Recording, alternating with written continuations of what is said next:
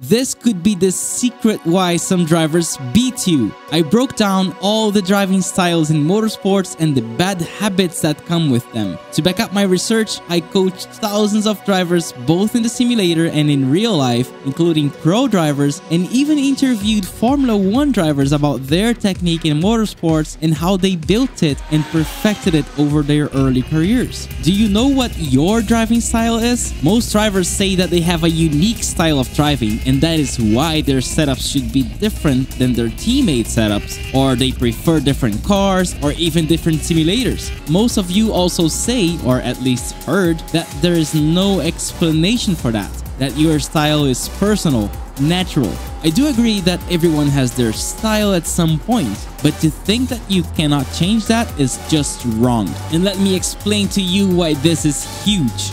If you don't understand what your driving technique is and what you should fix in it, you will make bad habits even worse. Your style depends a lot on how you got into racing in the first place. Was it racing games, karting, autocross, track days, off-road driving? All these categories end up building your technique from the ground up, each in a very different way. And the truth I want you to never forget after watching this video is, the first learned habits are the most difficult to break.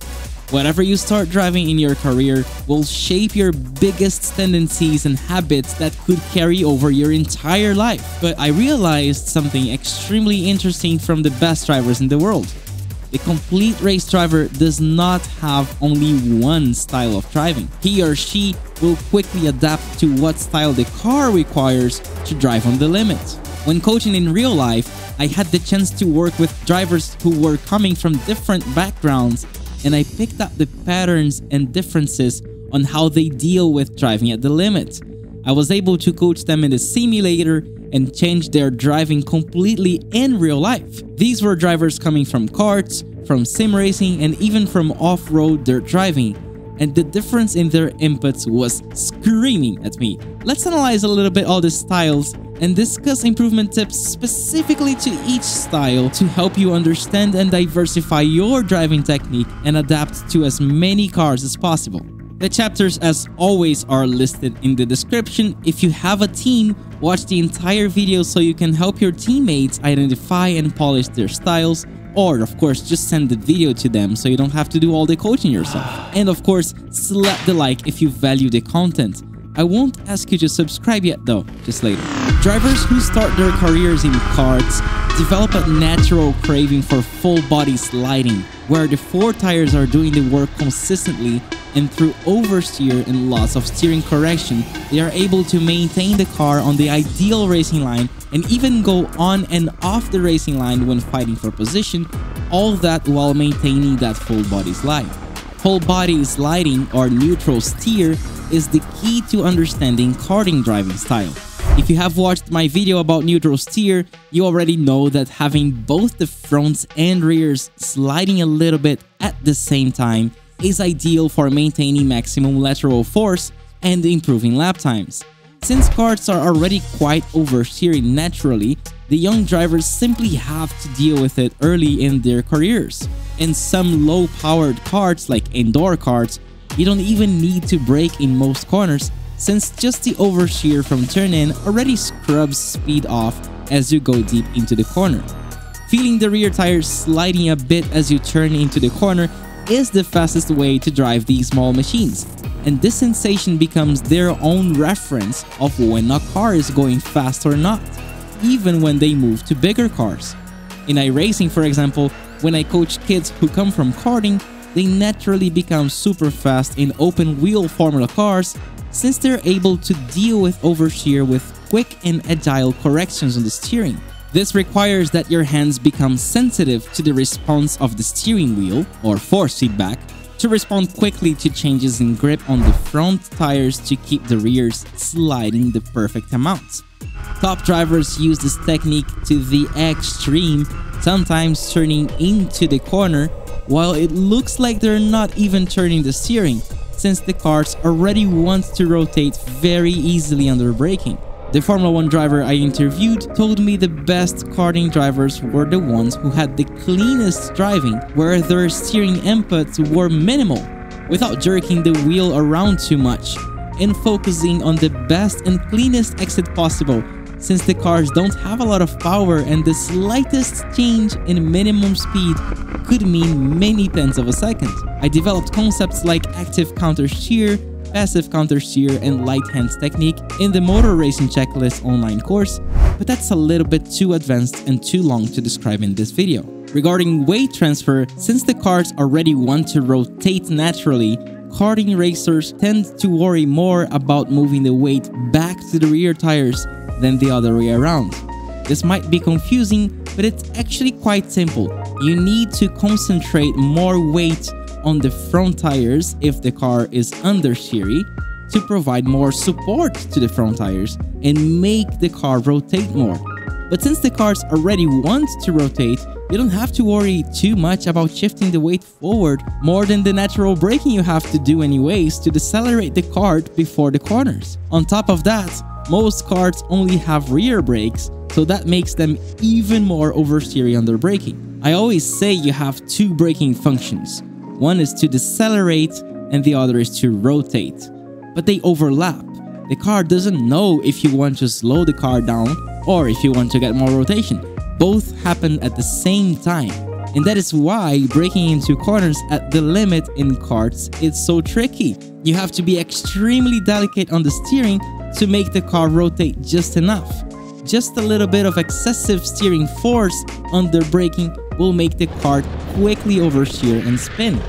So the kart drivers are mostly worried about releasing the brakes at the right time to send some weight back to the rear tires and keep the kart stable. This is what I call inducing understeer with brake release. And again, it would take too long to explain in detail in this video. What about moving from karts to cars? When kart drivers move to big cars, the main difficulty that shows up is dealing with how lazy and understeery the big cars can be. The weight brings a lot of inertia with it, and getting the body to rotate takes a lot more patience and a different rhythm. The rotation in race cars needs to start slow and build up in a much more noticeable manner than karts. And kart drivers need to create a new, slower flow in their steering inputs. Also, the trail braking in big cars can be as much as 5 times slower than in karts, and that transforms our expectations from the car. Instead of waiting for it to rotate naturally, we need to force that rotation to happen. And this brings us to the opposite rotation management skill, inducing oversteer. Now, instead of having to worry about moving the weight back to the rear tires very quickly to prevent oversteer, we need to maintain a little bit of that weight on the front tires to prevent understeer. This is not always the case though. Depending on setup, cars can still be very aggressive and oversteery, and the skills developed in karting will be incredibly useful. But even with oversteer, in big cars, these motions take longer to happen than in karts. The spins will be much slower and might be easier to catch than in karts. In real life, the F1 driver I interviewed told me that it can take up to a full year to adapt from karts and formula cars to heavy GT cars. If a professional driver at the pinnacle of motorsports said that, it shows how patient we should be when practicing in new categories until the results show up. Cars are like karts in slow motion. Almost everything that happens will be the same, except that the time it takes for each effect to take place is 5 times longer. The suspension takes longer to compress and extend. In fact, you don't even have suspension in karts, so the compression and extension effect comes solely from the tires. The car takes longer to decelerate, takes longer to rotate, and takes longer to accelerate. You need to adapt your input to synchronize your expectations and the car's capabilities. The biggest difference will be the brake release. And here's the thing, the most common mistakes amongst all drivers in any simulator, racing game, and also in real life is to release the brakes too quickly to 0% and then just rely on the natural balance of the car, expecting it to turn a lot while still increasing the steering. This is what we call coasting, having 0 brakes mid-corner while still turning more and more. This generally causes more understeer than necessary, and you get a lot less rotation than you think. And then on exit, what do? You get back on power aggressively while still trying to get the rotation, and you end up losing the rear and losing all your exit speed. An ideal GT driving style has the least amount of coasting possible, where the driver carries the brakes deep into the minimum speed point, which I also call the maximum rotation point in the motor racing checklist, and then connects that tiny remaining amount of brakes with the throttle. This is when the game changes to you, when you connect the brakes with the throttle with no gap. The Formula 1 driver I interviewed told me he brakes as much as possible into the corner to get the maximum rotation he can without micro-locking the inside tires. You will keep the car rotating a healthy amount, and the exit will be straighter with less steering necessary and a much better exit speed. But without the next step, you're neglecting a major part of the equation.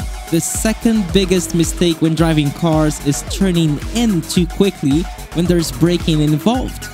I'm gonna make this as simple as it gets. So open a notebook or something in your phone and write this down as a rule.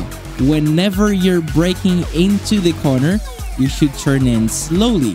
Whenever you're just lifting or accelerating, you can turn in more quickly. I won't go too much in detail about this rule because this video is getting out of control and too long. So let's go to the next driving styles. Oh, and I guess this is the time to ask you to subscribe to this channel so you don't miss these lessons in the future. Low downforce versus high downforce styles. This is another dangerous factor when developing your driving habits. If you start driving high downforce cars where the cornering grip increases with speed, you will develop a natural tendency to turn in more quickly into corners. This way, you build more circular arcs or U-shaped lines where the radius is quite similar from entry to mid-corner at the minimum speed. But on lower downforce cars, the cornering grip is limited at higher speeds, and you need to decrease the speed more and more before the grip shows up. That means you should turn in more slowly while braking quite hard and trail braking deep into the corner, getting more and more rotation when the car gets closer to the minimum speed. This forces you to have a slower steering input initially and then turning in more and more and more when deep into the corner, which creates a much more V-shaped line where the radius at the minimum speed is much smaller than on turn-in. These corner entry differences are the most important thing to change when moving between these two types of cars. Let me tell you a story.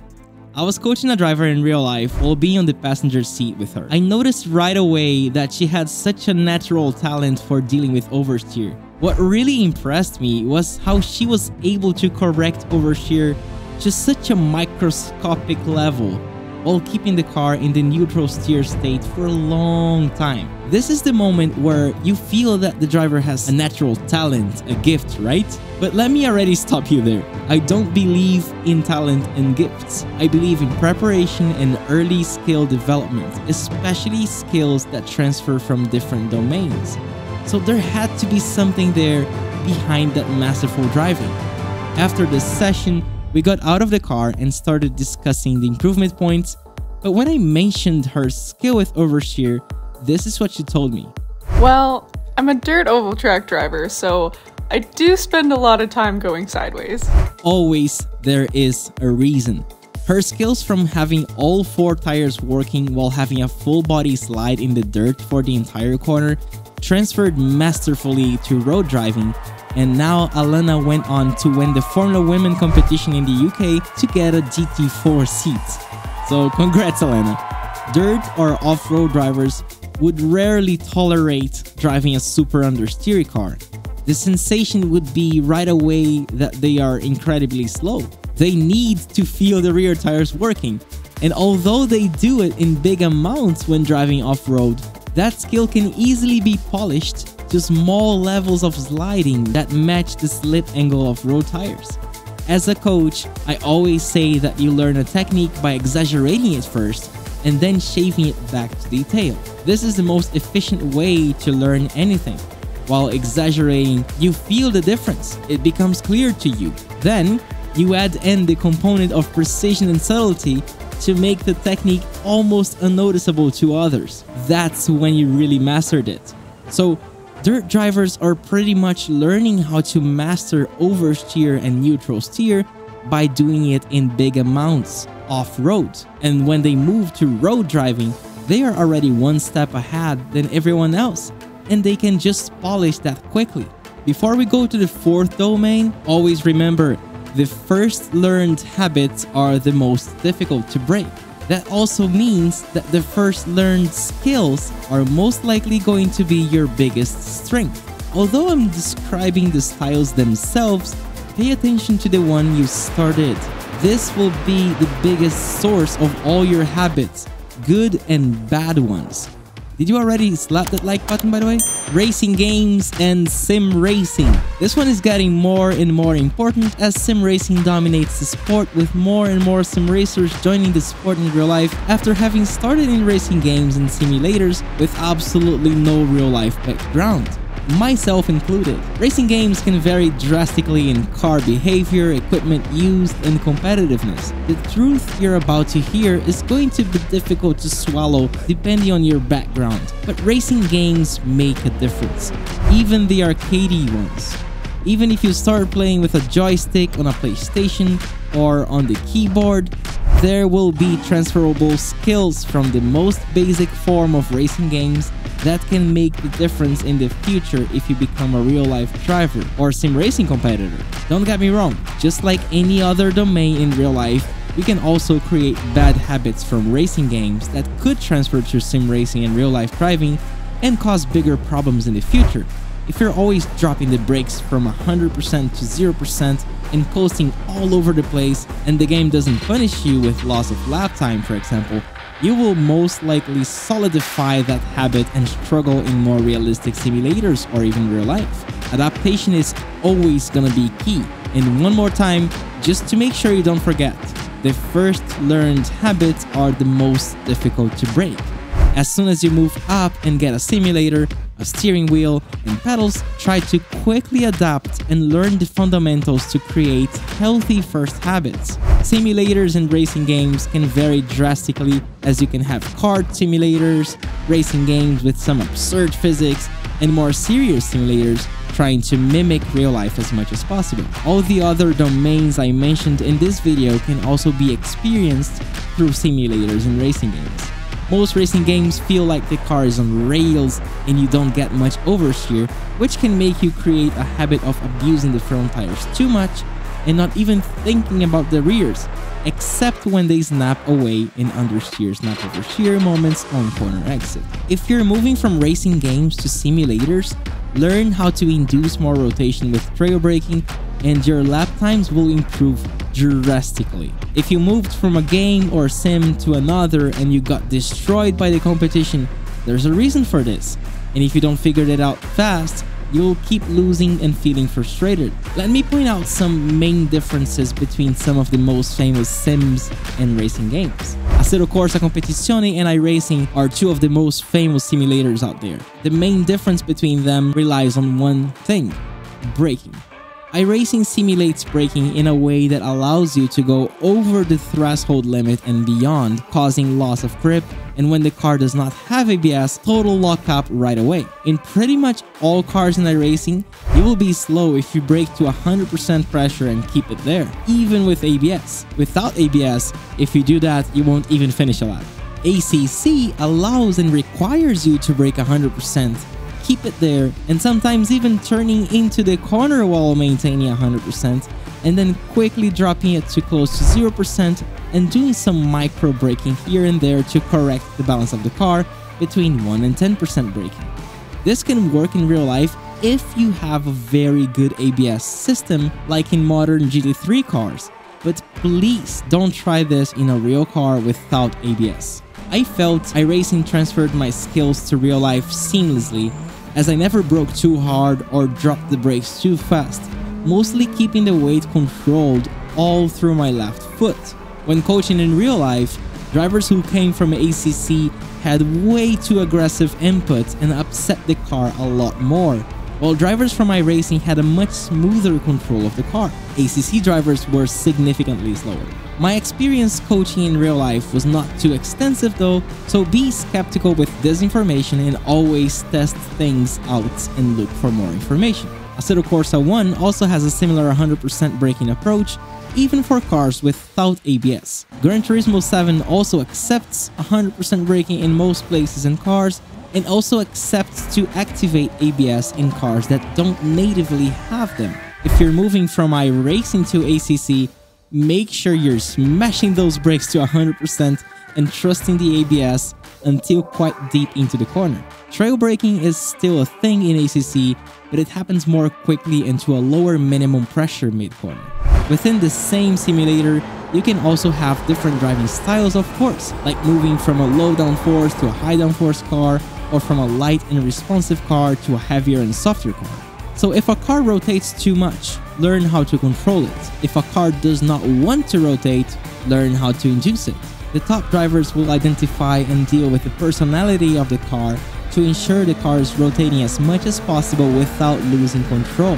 More rotation means higher minimum speed, which means less time spent in the corners and better lap times. The main point from this video is to be aware of your routes and identify strengths and weaknesses in your driving to know what to focus on. If you don't know your weaknesses and keep repeating them, they will get worse and worse. Since you stayed until the end of this video, I'm gonna give you a discount coupon to the Motor Racing Checklist, my online course that teaches so much more that you cannot even imagine. If this video inspired you to go practice more, subscribe to this channel and I will be posting a lot more videos with more technique tips in the next few days. See ya!